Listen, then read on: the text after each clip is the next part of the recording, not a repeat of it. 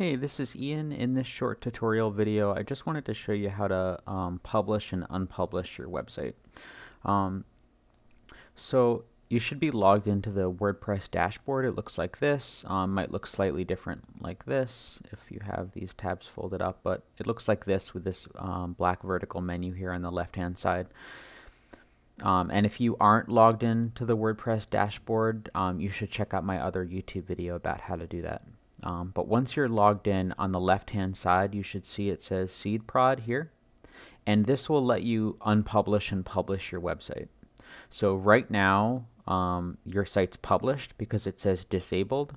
If you want to enable the coming soon page and unpublish the site, you can click there, enable coming soon mode, and then click on save all changes. And then that'll hide the website.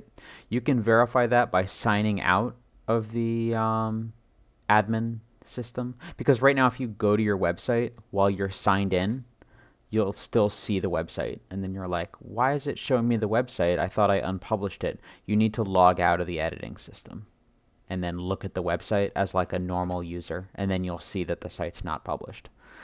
So I really hope that the video is helpful.